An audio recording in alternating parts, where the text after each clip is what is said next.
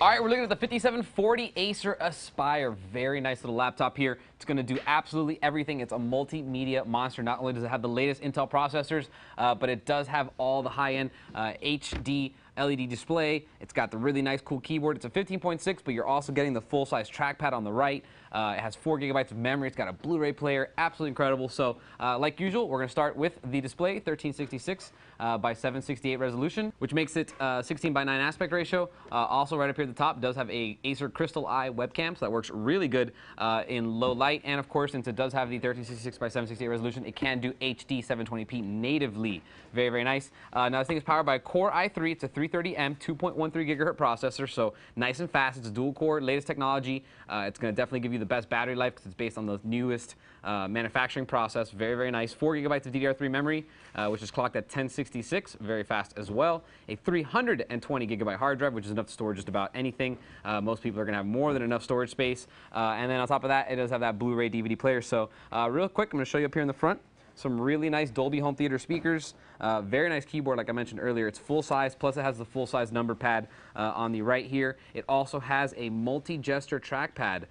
So basically all the different gestures, pinch to zoom, and you can rotate photos, and you can do, you know, 2-finger scrolling, etc. You can turn it off, and then one button right here to control the whole thing. Now, quick tour. Start you off on the left-hand side. You do have your power port right there. It's where you're going to plug in your power. This is full speed 10, 1000 or gigabit Ethernet, so very fast. This is your HDMI port, GMA graphics on here from Intel, so you're going to have no problem doing 1080p video out, plus multi-channel audio. VGA port to hook up an external monitor. 2 USB 2.0 ports are right there, and then your input and output for your headset and microphones, as well as a line out, which is very, very useful. Over here in the front, you do have a card reader.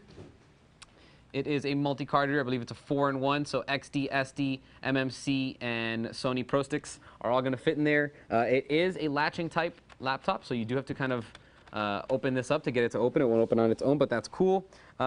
Going on over to the right-hand side, got a couple things over here. 2 USB 2.0 ports, bringing the total count to 4. This is your very awesome Blu-ray player / DVD burner.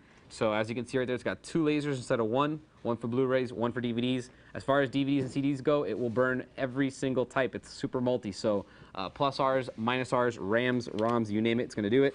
Then right over here in the back, you do have a little port here for a V92 56K modem. You may or may not ever use that, but it's there in case you need it. And then last but not least, you do have a Kensington port, or Kensington lock hole right there. And that rounds out the package. 6-cell lithium-ion battery, 4 hours. It's got a card reader, it's got a webcam. Preloaded Windows 7 Home Premium 64-bit, HD display, Blu-ray burner, or Blu-ray player, CD burner. I mean, what more do you want? It's an incredible machine. It's very affordable. It's a great value, and it's brand new from Acer. If you have any questions on it, feel free to email me, and I'll see you guys next time. For more information on the Acer Aspire AS5740, type in A180-15657 into any major search engine.